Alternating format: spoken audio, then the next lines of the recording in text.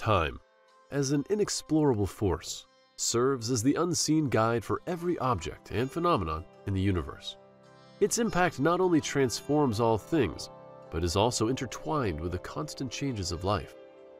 Through each passing second, time regulates both growth and decline, shaping the stages of existence. Human beings, as a part of the natural world, are inevitably subject to the influence of time. The progression from youth to old age constitutes an ongoing journey, with each stage offering lessons on strength and vulnerability. Aging, an inevitable companion, leaves its mark on faces, health, and even on the soul. Concerns about mitigating the negative effects of time have fueled the quest for longevity. Scientific and medical efforts are underway to explore ways to delay or even reverse the aging process. From studies on genetics and cells to methods promoting positive thinking, humanity is aiming for the goal of living longer and healthier lives. In this pursuit, the hayflick limit has become a crucial point. In 1961, Leonard Hick, a biomedical researcher, discovered that cells can only divide a certain number of times before stopping, explaining why unlimited life is not possible. He found that telomeres, the end segments of chromosomes, shorten with each cell division, and when they become too short, the cell ceases to divide. Research on the hayflick limit is unveiling new insights into the mechanisms of aging, laying the groundwork for studies related to longevity. While we may not escape the effects of time, understanding and effort allow us to choose a meaningful life and explore new boundaries of health and lifespan. Who is Leonard Hick? Leonard Hick, born in Philadelphia, Pennsylvania on May 20, 1928, emerged as a prominent figure in the field of biomedical research. His parents, Edna Hayflick and Nathan Hayflick, both worked in the medical field, fostering his passion for science and biology. The pivotal moment that ignited his scientific curiosity occurred in his 9th birthday, when his uncle gifted him a chemistry set. During his teenage years, Hayflick's parents built a small biology and chemistry laboratory in the basement of their home. Attending John Bartram High School in Philadelphia, he displayed profound knowledge in chemistry to the extent that he could correct his chemistry teacher's mistakes. Hayflick is said to have commenced his studies at the University of Pennsylvania in 1946, but he postponed his education to fulfill military obligations.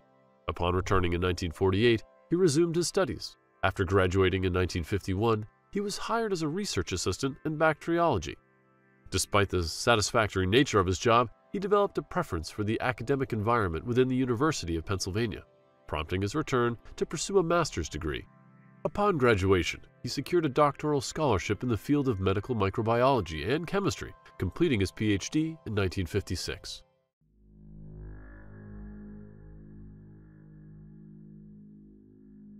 A serendipitous discovery. In 1958, at the Worcester Institute, Hayflick embarked on researching whether virus could induce cancer in humans. This led to extract viruses believed to cause cancer and introduce them into healthy cells in search of conclusive evidence. To ensure unbiased results, he had to use multiple samples, implying the cultivation of a greater number of cells. While working with cell cultures, Hayflick noticed something peculiar. A group of older cells ceased dividing, leaving him perplexed. Although these cells did not die as they continued metabolic processes, they ceased dividing. Upon examining other cultivated cell lines, he observed that most cells stopped dividing after approximately 50 rounds of cell population doubling. Contrary to prior understanding that all our cells continuously divide, this experiment left Hayflick to discover that after each division, the telomeres found at the end of each chromosome progressively shorten. When reaching a critical length, cells cease dividing. Until that point, scientists believed that the natural aging process was connected to the origin of life, a concept still not fully understood. Discovering these aspects of cells, Hayflick shifted his focus from cancer cell research to gerontology, the study of aging. In 2 years of research, he found that cellular aging was related to the age of human body, explaining why we only live around 125 years.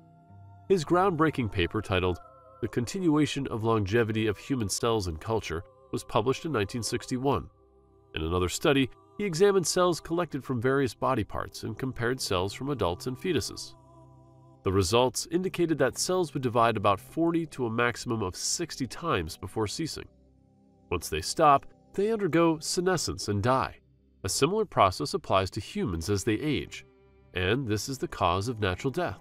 As the body undergoes senescence, over time we will perish. This theory was meticulously detailed in Hayflick's paper, where he highlighted the length of telomeres in different cells may take varying amounts of time to shorten to the point of halting cell division.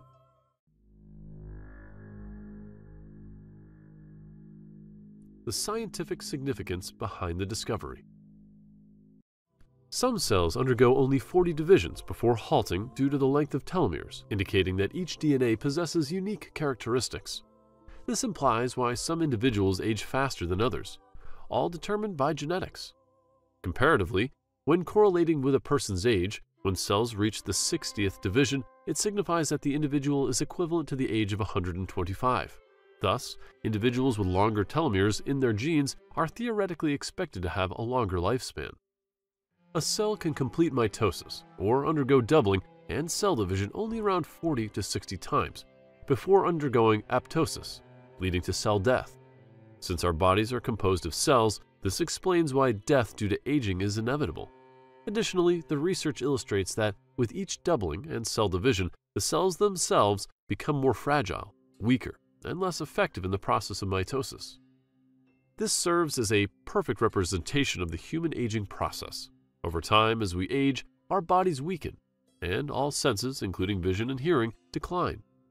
Most importantly, the wound healing process slows down, and cells take more time to regenerate. With time, everything becomes slower and more challenging.